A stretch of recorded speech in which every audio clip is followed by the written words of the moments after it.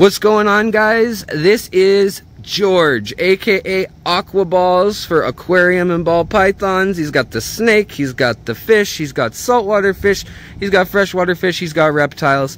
We are here in California and he has been the best host I could ever ask for. Hello, George. Hello. We're gonna check out your fish room, your fish garage. So let's take a look here. Alright, so we gotta give you a sneak preview of what we're about to see here. Now, he's got all sorts of beautiful biotope tanks like this one here. He's got planted aquascape tanks, different spawn out tanks with mops and designs for that, as well as just beautiful tanks to look at with community fish mixed in with bettas. And then what he'll do in these big community tanks, some of them over 100 gallons, is he'll grab the fish that he wants to spawn out of there, he'll put them in their separate system, and then he'll add them back to the community. So he's got all these fish, many, many more than you'd be able to have in species-only tanks. But he's also breeding baby Maha chiensis, wild bettas, like you'll see here.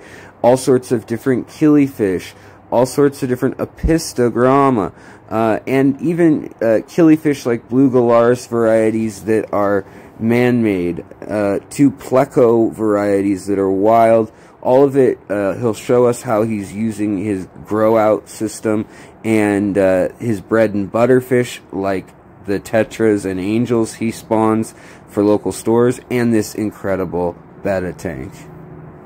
And he has an absolutely incredible fish room in here where you can just come and enjoy all his tanks and all of these fish. Basically, just about every fish he has, he's also spawning. That's what makes George so incredible, is he is a master fish breeder.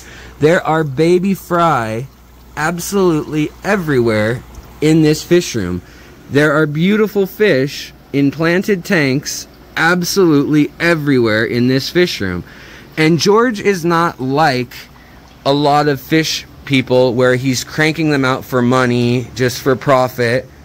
He is doing it because he loves it, and this is emotionally, spiritually, you know, logically, whatever you want, however you want to say it, this is like what your happy place. For my mental health. For your mental health, yeah. And just like all of us, you know, he's got a lot going on in his life, and this is his retreat. And like right here, he's got, you know, dates written on when babies have hatched. And these are these killies or Notobranchus darhamaikoi. Okay, so these are the Notobranchius. And these are the blue and red, yes, beautiful fish. I'll put a picture on, guys. But these grow up to be absolutely beautiful. These are West African? I believe so. Yeah. And then, what are these killifish? Those are another killifish called Aphiosimum volcanum. These are the Aphiosimum volcanums. Okay. And you can start to see, these are still young. They're growing out still. But you can see the reds and the spotting colors on them. And his tanks are very much nature aquascapes, with a little bit of extra filtration and a little bit of extra aquascaping flair to them. But they look absolutely beautiful. It's not overrun with snails or mulm or algae to the point you can't see ever. His tanks are all very, very easy to look at, easy on the eyes to count the fish. He's got all these shellies here in this tank. So let's go through and let's look at some of these incredible fish. We'll talk with George. And he doesn't just do fish, he also does these terrariums too that are very cool. He just takes bowls and clips them together and makes these incredible little habitats where in theory you could put little you know, pill bugs or something like that in there. You could put little isopods and springtails in there. Very cool. And so we'll start off with some of the community tanks then, yeah? So this is actually my Project Piaba tank. Project Piaba tank. The checkerboard cichlid, I did breed them. Yeah. And I had cardinal tetras in there. I did breed some of them in there. And these are from Project Piaba too? Yes. So yeah, this whole tank is a black water biotope kind of thing, but the plants are extra. They're not from the actual biotope. They're a little bit of extra flair. Yeah. And then he's got the checkerboard cichlids, which are so healthy and happy. Look at the color when they have tannins. The tannins in the water, though, some people think they're just black and white, but they have these subtle golds and yellows, and their eyes are very expressive. They're very cool fish.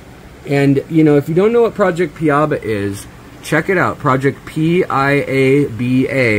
They are trying to bring fair prices, just like fair trade coffee would be, to the people who go out and catch in the Amazon, the indigenous people that are Piabaeros, that go out on wooden dugout canoes, and they catch these fish by the thousands. Now, they only get $4 a kilo for these fish in neon tetras when they sell them to the European and American traders down there.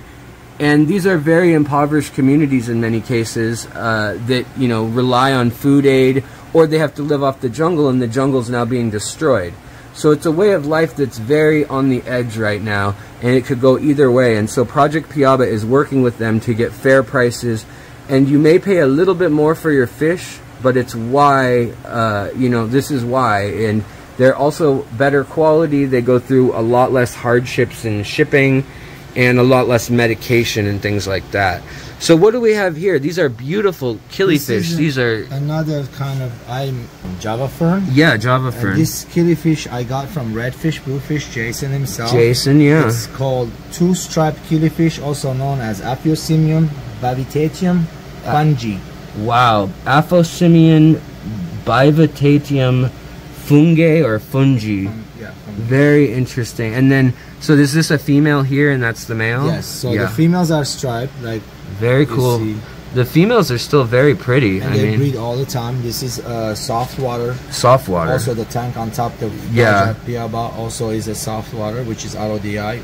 And you keep it very oxygenated. It looks like some flow to it. Yes, and I do like the top tank. I do take the moam off of it. Yeah, okay. I always leave the moam in there. So you don't let it get overpopulated with moam. Last time before you came, I did a water change about 2 days ago. Okay. And I did half water change on this. The pH was 4.0.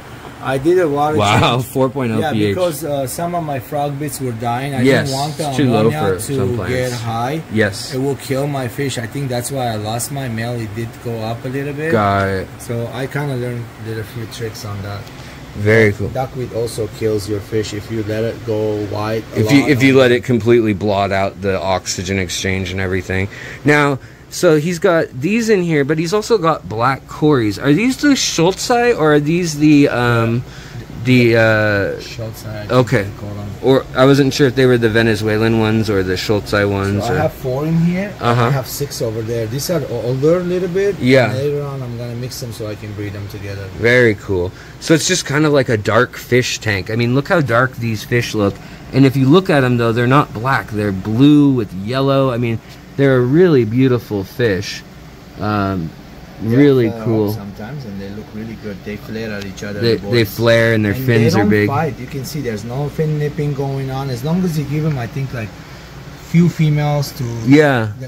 From day one, I didn't see any fighting going on. Wow. And I do change the water here. And you just got 2 females and 3 males in there right now? 4 black corridors. That's it. Nothing else. Wow. Okay. Very cool. And then down here, you've got a beautiful aquascape.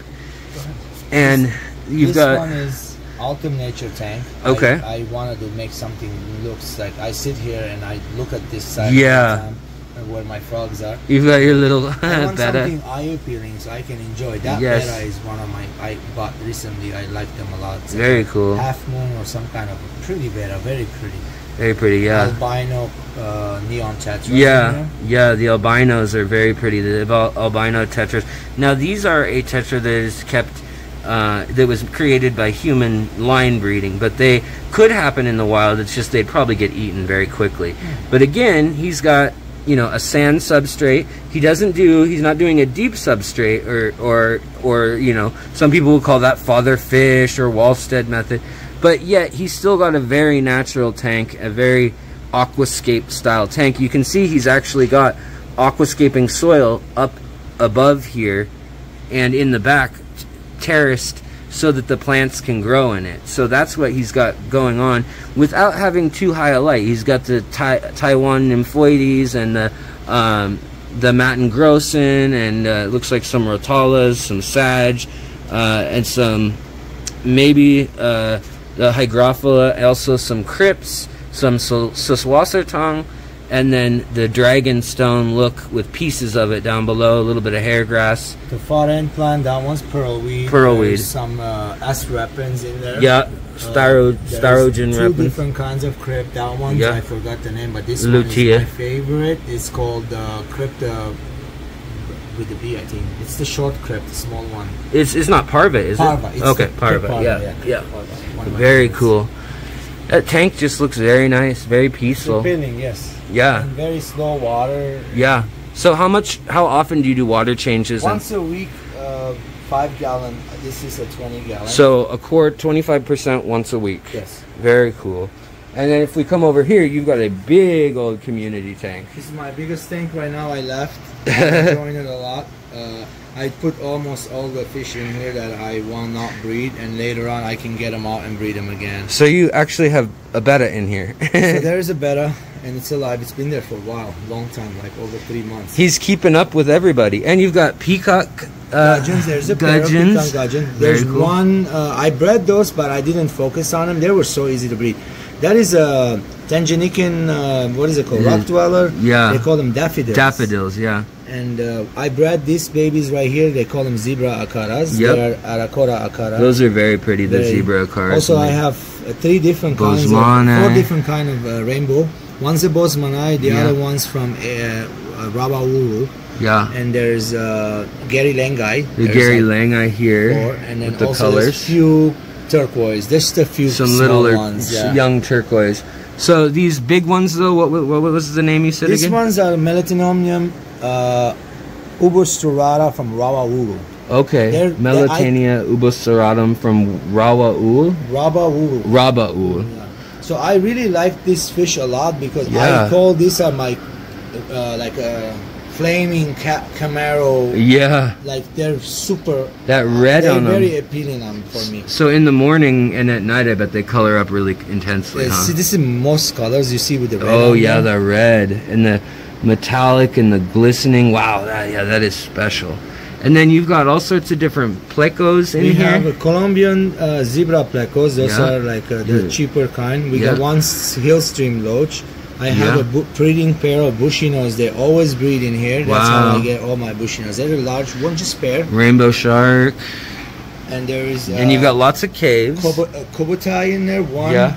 That one eats all my snails. If I have extra snail, I'll throw in here. He'll eat so you're a Kubutai loach. It's in there somewhere. I think I saw him swimming back there. The tank. Sure, yeah, feed the tank. We're going to get a feeding time, guys. And then he's got some Siamese algae eaters. Your favorite food. Oh, tetracolor granules. That's what Lucas Bretz is always about. Look at the size of these rummy nose. They are huge. And same with these. Are these Espies or lamb chop? Or Harlequin? If I'm not mistaken, those are I honestly... Finch, right? Those ones, the flying foxes they call them? Oh, no, I was talking about the Rasboras. Oh, those are Harlequin Rasboras. Okay. I can never keep the SP, the lamb chop, and the Harlequins. Like, technically there's the difference. So I don't... With a 150-gallon tank, with all this Harlequin there, all the... Yeah. That is a Kubutai. Oh, yeah, there's the Kubutai loach. So he eats all the snails, huh? Yes, and the female, that's the male, what's his name? Oh, yeah, the bushy nose and cistrus. There's the female there. He may be guarding eggs. He might even have eggs, yeah. Those ancestors have so many babies. And again, look at these rainbow fish coloring up as you feed them. That is the magic of rainbow fish, especially when you give them the proper tank. You know, a big 180 tank, 120 tank, whatever it may be that they need, you know, for the species. It makes such a difference. And he also feeds them very good quality foods. He's always hatching brine shrimp too. There's eggs in here? Yeah, I see eggs in there. Actually. Oh yeah. On top. Yep, I see him too. I don't know if the camera will focus back in there, but yeah, you can see he's guarding the eggs. So actually, I leave them in there until the babies develop. Until they start to come out. I'll take it and put them in a 40-gallon. That's what I do too. Yeah. Only the babies, not the father. I'll leave the father and mom in there so they can breed again. Very cool. And so yeah, this tank is just very nice with the open space, the crinum, the crypts, and then as we continue around, he's got tanks with just, you know, guppies. He's got tanks with other strains. He's always working on little things, projects like that. He's also got so many different killifish. So we'll have George tell us about the killifish. But I just had to show you guys, he's also always hatching brine shrimp, baby brine shrimp. He's got running each and every day. And in here, George seems to specialize both in killifish, in Apistos, and you got quite a few rainbows and angels too. I have some guppies. I just guppies too. Yeah, also. Yeah, up here. Yeah. That's actually from Jason, also redfish. Oh. It's the Hawaiian Moscow guppies, my favorite. So then in here we've got a whole bunch of bettas. George also keeps many bettas. Betta mahachiensis. These are the mahachiensis. I have these as well. I have a group of these as well in my house because they bred for me as well. They're very I found them very easy to breed compared to a lot of bettas. But they're very pretty wild betta. And then what are these? Are these Australis or Australis orange? Okay, so these are Aphosimian Australis orange. Beautiful killifish. This plant, by the way, everyone's going to ask. They always do. This is Crypspiralis red tiger, or also tiger. That other plant that looks like grass, that was as red as that. And moving next door, I see a little betta in there. So he's a betta, and then another killifish is hanging out somewhere in here. And then here we've got is this a McMasteri? Actually, that one so this was a Rio Momoi and then Agazizia. Something wrong with his mouth. Yeah, he's got some sort of little like growth on his mouth, maybe a tumor. I haven't bred him yet, but the females in the back where the hole is, she could have fry. If she does, I'm gonna be very happy. I will take them out of there. Yeah. I mean, she might. She could. So. She's kind of guarding it. Yes, I see that. And there are some dither fish that he's keeping in there, some little tetras, neon tetras. Blue neon tetras. And then if you come over here, we've got another Apisto. These ones are very pretty. Elizabethai. These are Elizabethai, and these are another Apisto, but they're the red variety. Let's see if we, here we go. Elizabethai. Very pretty fish. Yeah, they are with the blue and the red. And then again here, down here is the next. I have the, what you call it here? This Apisto is called. Yeah. So Abacaxis.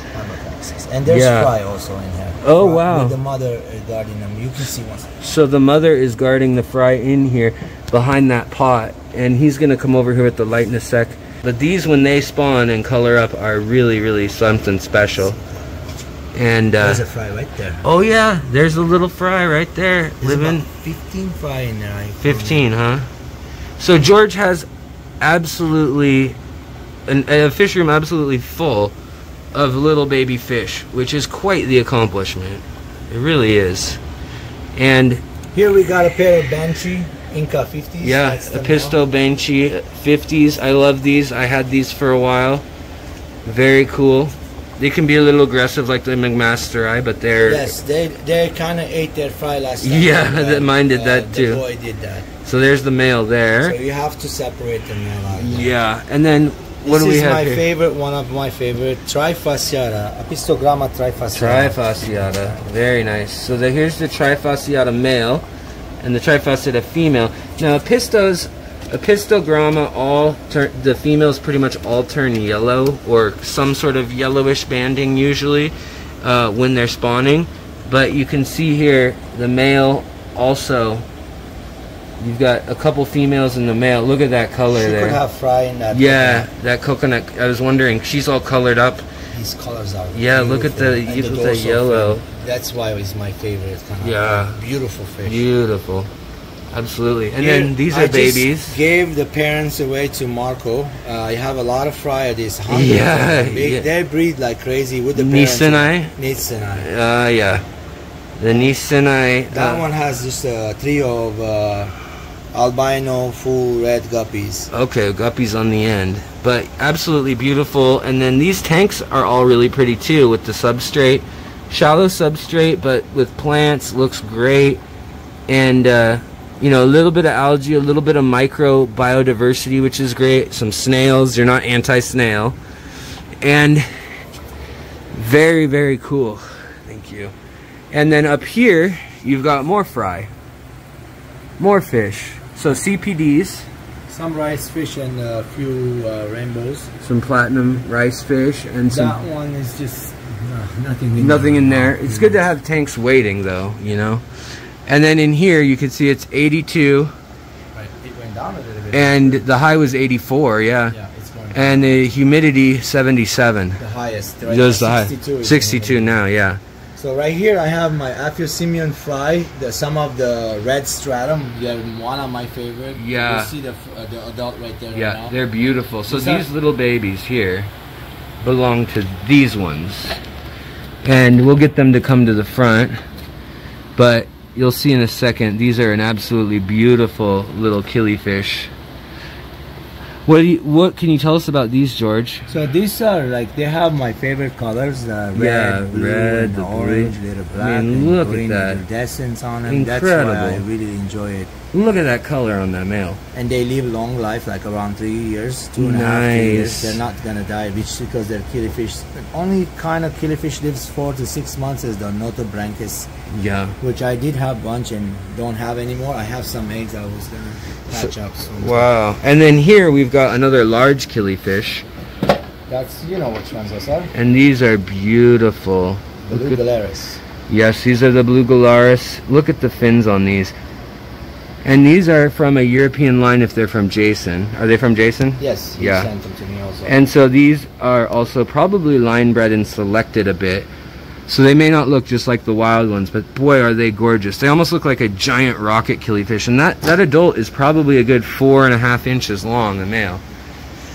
But again, the red and blue one that we saw there is so beautiful. The babies are up there, living up in the tank, doing their thing. And then we've got more guppies again. Those are just black guppies. Black guppies. With some fry. And in here we've got babies. I just stirred the tank, but there is a lot of about 50 to 60. Oh, yeah. Apistogramma, McMasteri, Vieja, I think they call it. Oh, yeah. McMasteri, Vieja. So many fry. The parents are here on this side. And the parents are over in here. You can see them hiding down in there. They may come out. I'll get them if they come out. Over here next door, there's more Aphocinian volcanum. And these are, again, a really pretty fish. These are young. They don't have their full color yet. That bottom one female, the one on top colorful is. Yeah. So yeah, so the stripes are female, and then like this one here. And then the ones with more color that'll be coming in, those are the males. Here you can see some color even on the females too. They've got some more color on the older ones. Yes, they don't grow any much bigger than that. Okay. And it's just the colors and the fins get a little bigger. Yeah. And when they spawn, I'm sure it's a little more pronounced. That size. If you put a pair in a lot of moss tank, just like we do to the rocket kitty, they will spawn a lot of fry when you get. Very cool. About 3 generations, the fry won't eat each other until they get to the 3rd generation. The large ones will prey on the smaller ones. Okay, and that's what you have just a ton of here. Yeah. No. These ones. Yeah. And these ones This one I collected the eggs in the peat moss. They bred in the peat moss. I dried it for 5. So it was 2 months and 1 week. Wow. 9 weeks I dried them. So you dried it in after they laid eggs in water and peat moss, and you take it out, dry it. And then I put RODI water and also a little bit of salt water, just a tiny bit. Yeah. And then about 2 hours, all about 200 fry hatch. Wow. I gave about 50-60 yesterday away in the killifish club. Yeah. And then because I got some other bettas. And these are them when they grow. I'll send Very cool. Very cool. So then we got another community tank of rainbows. So what do we got here? So these are Melatononium Marices. I got them from a hobbyist, which her name is Aquarium Life. Aquarium Life, Stephanie, very friendly person. Wow, look at those colors. They're just electric. Oh, and there's black Venezuelan Colidoras. Oh, there's the black Venezuelan cories that are also in that other aquascape. And a big old plico, big old snowball or spotted. Mama pleco.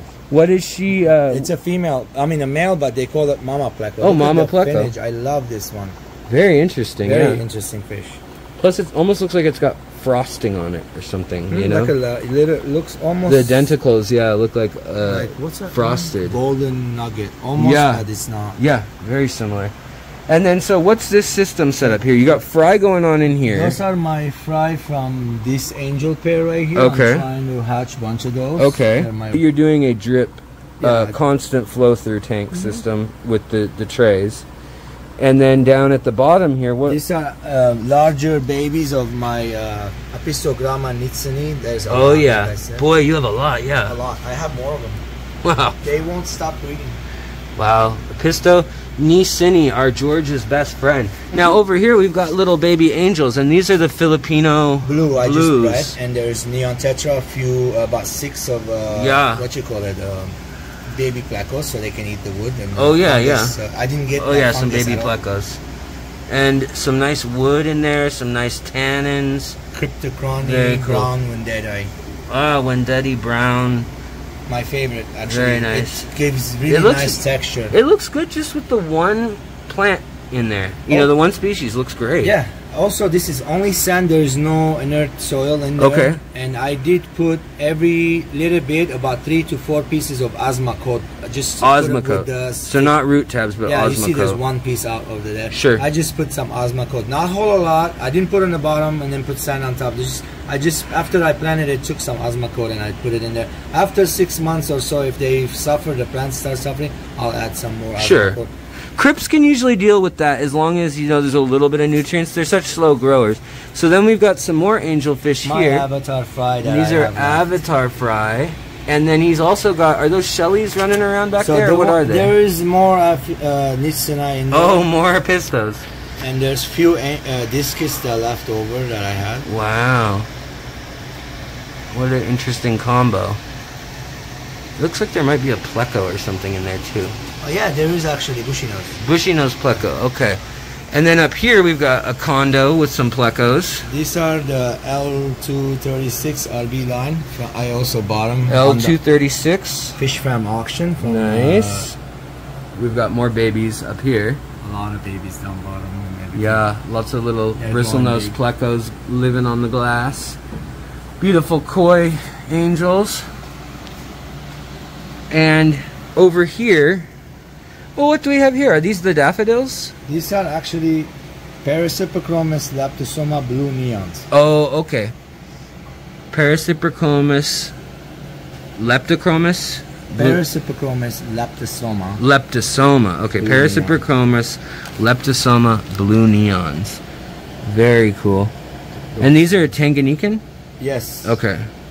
I bred them. They're all my babies. I don't have the parents. Okay. Wow. You got a good. I mean, you got some babies now that can grow up and do their thing. I'm gonna have to buy more too. Yeah, you've got them in with tetras yet again, George. What is your problem? You cannot have. One of my favorite fish. They also exist the same kind with the albino. The albino look great too, but you gotta get it from a nice place. Don't get them all deformed and stuff. Yeah. You need to get a good quality. So I got one runt right there. I don't want to. Sure, one runt. The stone in there is very cool too. You got serpentine and olivine and cool. Alternate Renicia, right? Alternate Renicia. Just fine in the sand only, and there's some Cryptoparva. Yeah, some Rotala starting. Very interesting. And then over here we've also got gladiators. Look at the size of these beasts. These are essentially snakeheads. The size of these and the color. These are one of the largest bettas there are. And these things are beautiful, probably 4 or 5 inches long, 8 of them, maybe 6 inches long. 8 of them in a 60-gallon. How you like the background? I like it. It's just spray paint. Yeah, it looks good. I made it look like a sky, whatever I could do. Yeah, that's great. And the rocks are cool too. They're very cool. I collected those rock myself. Those are the desert rock. Awesome. Very dangerous. The wood is very nice too. And now, is this water black water, kind of the way your chemistry? Yes, for the beta, so they don't get fungus and stuff. Yeah, keep it acidic and keep tannins in it. And then temperature-wise, it's probably just whatever the fish room is. Right now it's at 82, 82. but during the winter it can go down to 72. And 70. hang off the back filters are what you're running on a lot of stuff, as well as sponge filters in some tanks. Some of them I have sump. The big tank I have sump. Also the that tank down there I have a sump on, the 40-gallon, and there's sponge filters also with the sump in it. Wow, so you've got a lot of filtration in your tanks for sure. And then you've got airlines set up. My that's the Jimco pipe. It runs all my tanks with one pump, and I have it all the way around. You can see the lines coming down. Yeah, that's great.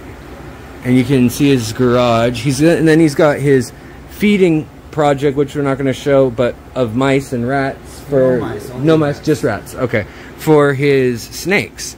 So this whole garage is just full of incredible creatures that George takes care of, and he's always working on something new. There's lots of stuff hidden around. You'll have to check out George's channel to find out more.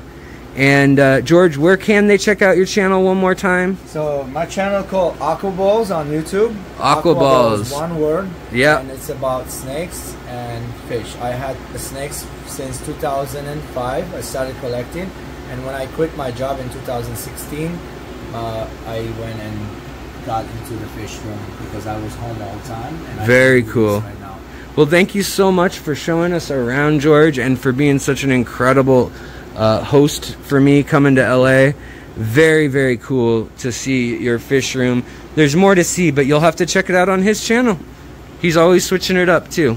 Thanks, George.